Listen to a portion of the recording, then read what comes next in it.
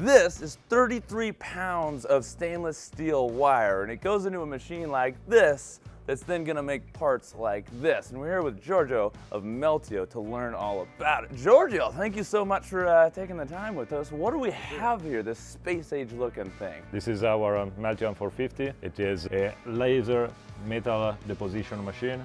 So we are working with welding wire to manufacture parts. So we've basically got 6 lasers on a head, some gas running through it, and this can be done in a machine, just like an FDM 3D printer sort of, or it can be put on a robot arm and taken into a multitude of environments to basically produce metal parts wherever or on whatever you need. So show me some of these parts over here.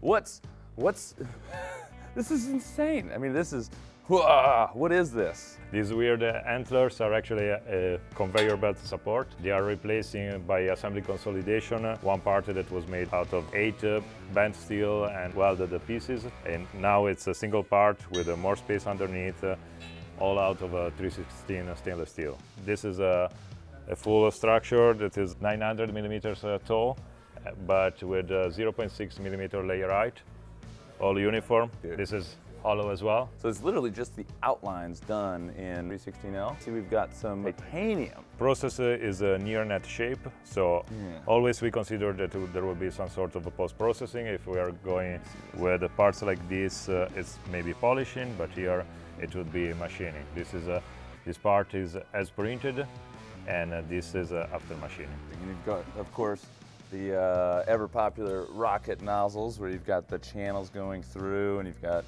for cooling it and everything like that. A very cool feature of our system in any of its configurations is that we can use a dual wire. That means that we can use 2 wires inside the same deposition head and switching them by alternating them. It's just a 5-second switch. In this case we have mild steel and 316, so we can see the different oxidation pattern. Right, yeah, you got rust on one and clean on the other.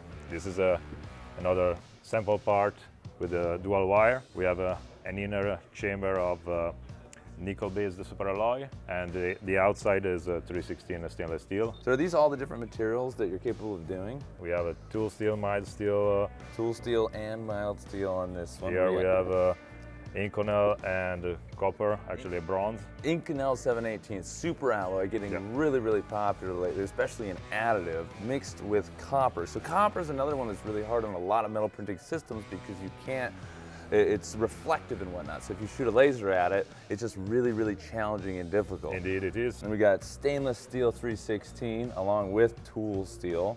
Yeah, tool steel is H11 in this case. We've got tool steel and Inconel 718. Stainless steel 316 and copper, and then of course stainless 316 and mild steel, all mixed together. These are different materials, same part in different materials, from mild steel to Inconel stainless steel, tool steel, and then titanium as well. 3D printing headers as opposed to taking all those different sections and welding them all together, which you can actually use 3D printing for. We have a lot of guys using jigs for cutting and jigs for holding custom designs, so you can speed up your welding process. Yeah, this is a 316, can be done 308 or maybe an Inconel if you wanted to go very high temp. This is more a demonstration of the capability of the system integrated on a robotic arm. It's constantly changing its curvature, so it's a part that would not be possible with any other process. This is a press brake tool made out of H11 tool steel and with a core of mild steel to save on the tool steel.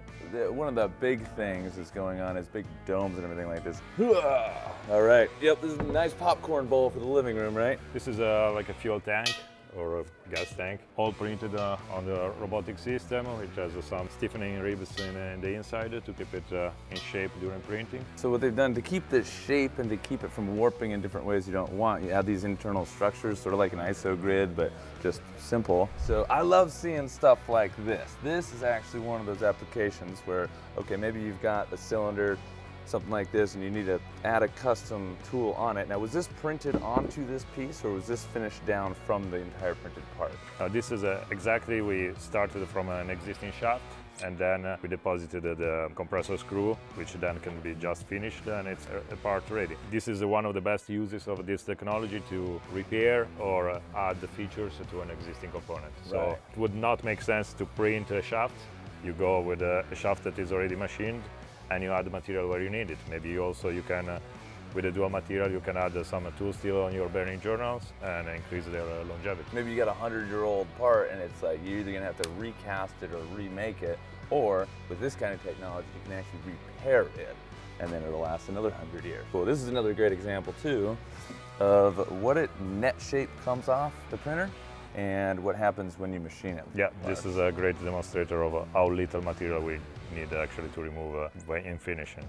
It's just, usually we have 1.5 millimeter of extra stock. This doesn't look like much, but it's good if you see it how it was manufactured. Actually the video runs on the hybrid system. A few layers were printed and machined inside, so that now all the surface inside is fully machined, which would not be possible with a curvature that's basically 90 degrees. So all this just moves around and everything. You're printing directly on a steel plate. Gets wire EDM removed after the fact, and I mean, it's relatively simple. It's figuring out the exact formulas and everything over time that is difficult, which is exactly what Meltio has done. It's Giorgio, thank you so much for taking the time. Thank you too. If you guys want to learn more, check them out online. Go to visionminer.com. We got all kinds of crazy stuff like this to check out. Thanks for watching. Have a positive rest of your day. I'll see you on the next video.